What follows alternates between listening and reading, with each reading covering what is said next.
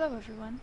This video will show you how to determine E and Z configuration, which is used to classify diastereomers by the CC double bond.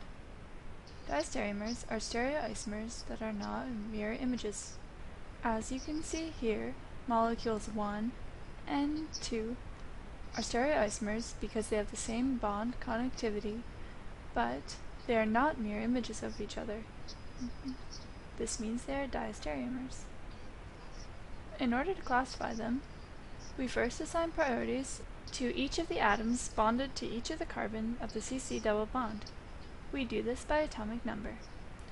So looking here, we would assign the Br atomic number 1 and the hydrogen 2. And on the other carbon, our COOH would be priority 1 and our CH3 would be priority 2.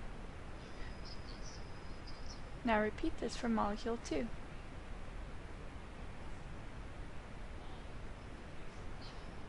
Now, we look to see if the highest priority atoms bonded to each of the carbons are on the same side or opposite sides of the double bond. If they're on the same side, we call this configuration Z, for zusammen.